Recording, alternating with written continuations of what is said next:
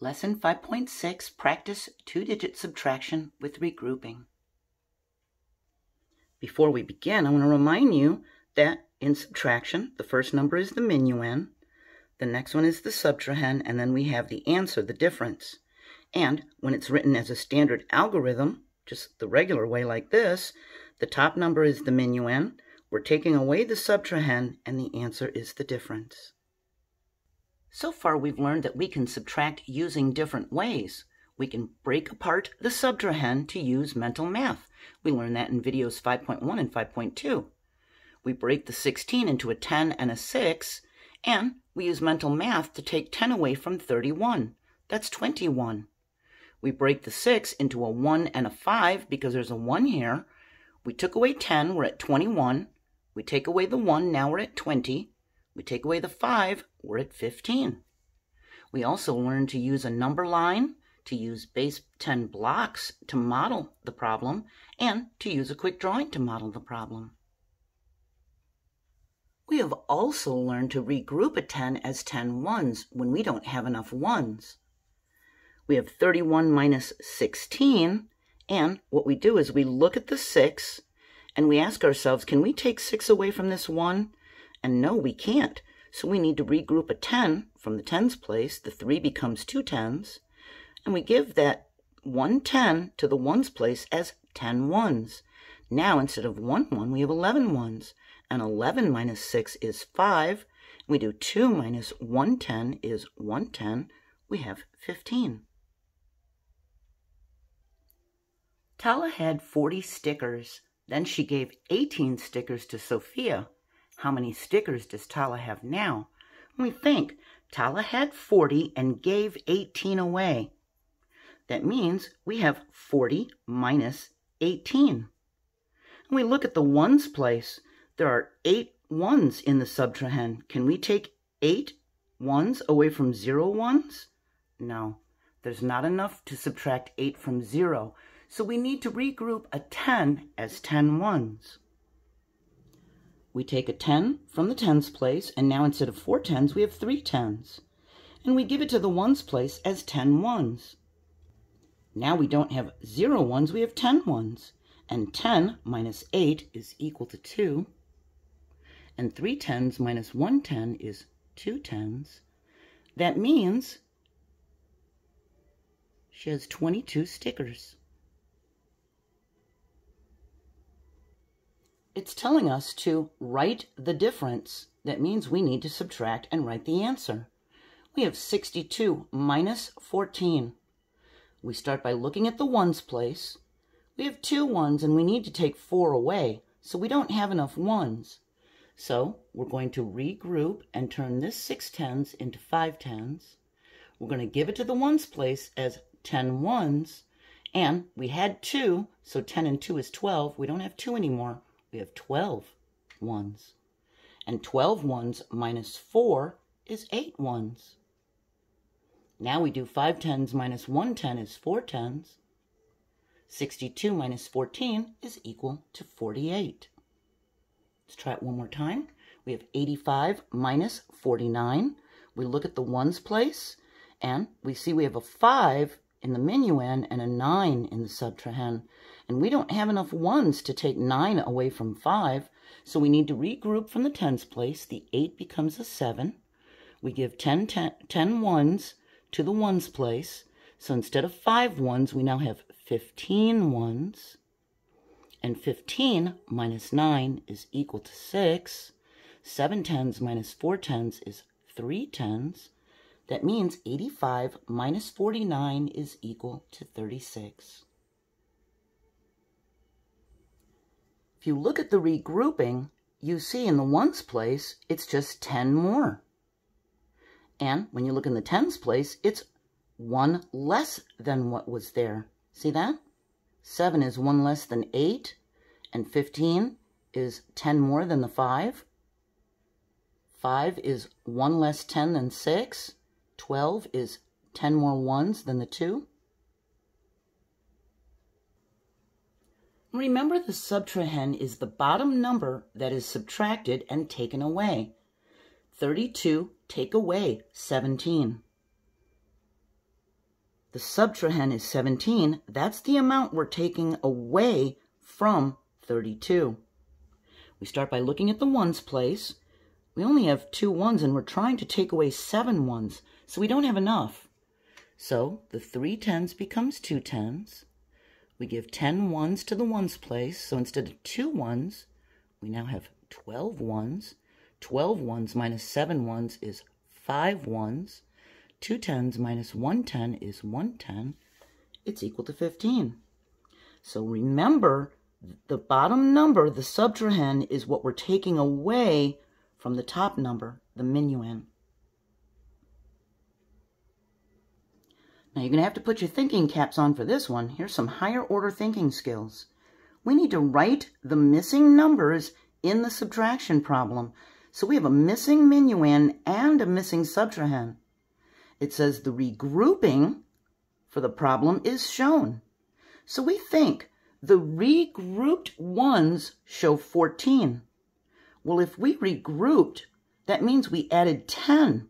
That means this must have been a 4,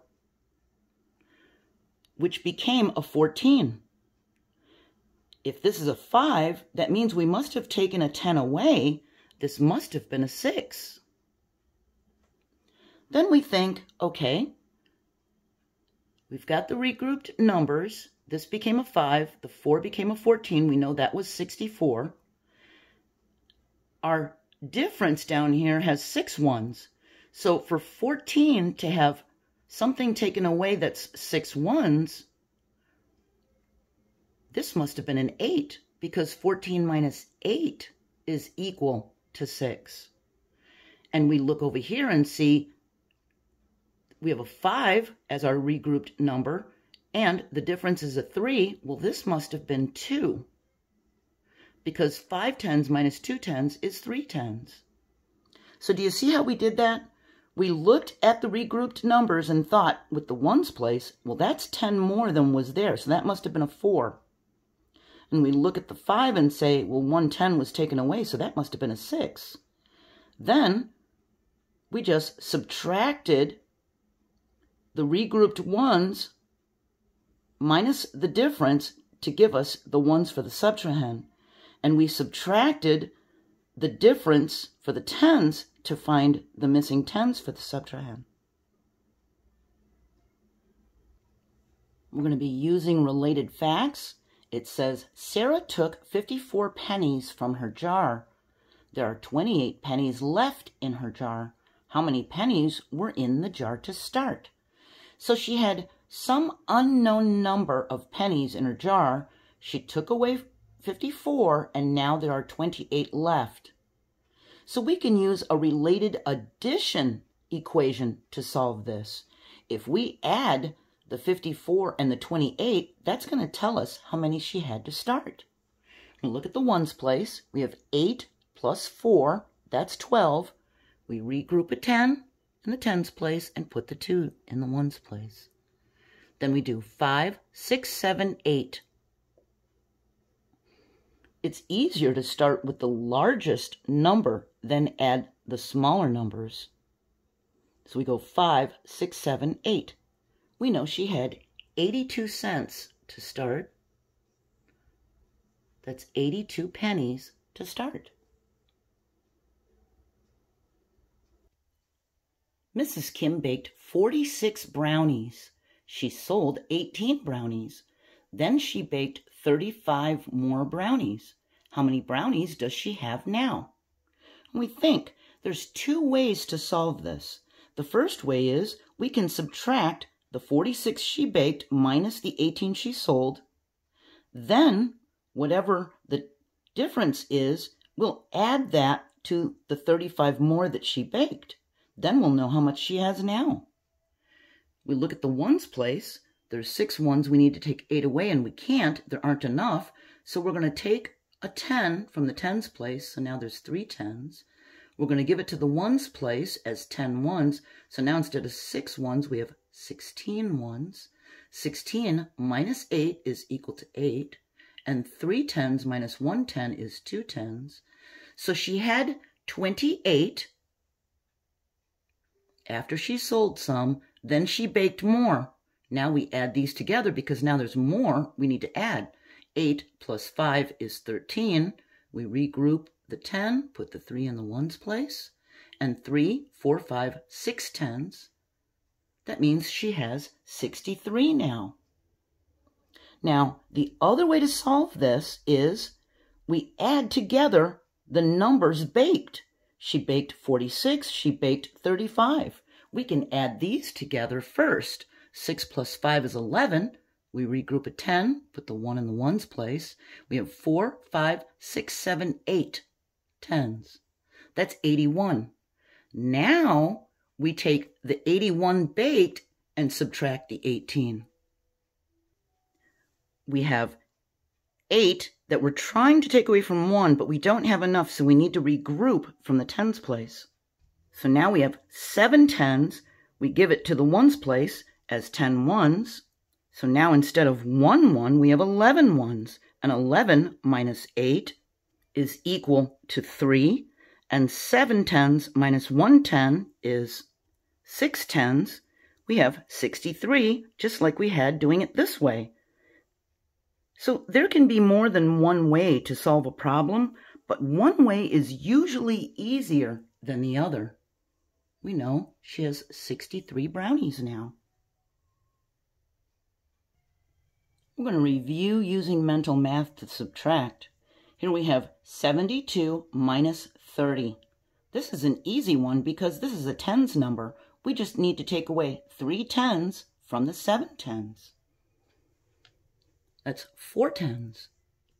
And we just put the 2. It's equal to 42. Here we have 72 minus 12. We're going to take away that 2 and a 10. If we take away this 2, there's going to be a 0 in the ones place. If we take away 1 10 from 7 tens, that's going to be 6 tens. It's equal to 60. Here we have 72 minus 18. Now this one looks like it might be a little difficult, but do you remember we can break apart this 18 subtrahend? We can break it into a 10 and an 8. And then we look at the 2 in the ones place. So we know one of the numbers that the 8 is going to be broken into is going to be a 2. And the other one is going to be what's left over to make an 8. That would be a 6. So we think we're going to do 72 minus 10. Now we're at 62. Now we take away 2. Now we're at 60. We take away 6 more. We have 54. This one is probably the easiest. We have 72 minus 2. We have 7 tens, 2 ones, and we're just taking away 2 ones. That means there's going to be a 0 in the ones place, and we didn't take away any tens, so there's going to still be a 7 in the tens place. It's equal to 70. We were able to use mental math to subtract all of these. So just remember, be careful that the subtrahend is the bottom number that is subtracted and taken away from the number above it. Our next lesson, 5.7, we're going to rewrite 2-digit number sentences and do it for subtraction. Have a really nice day. Bye.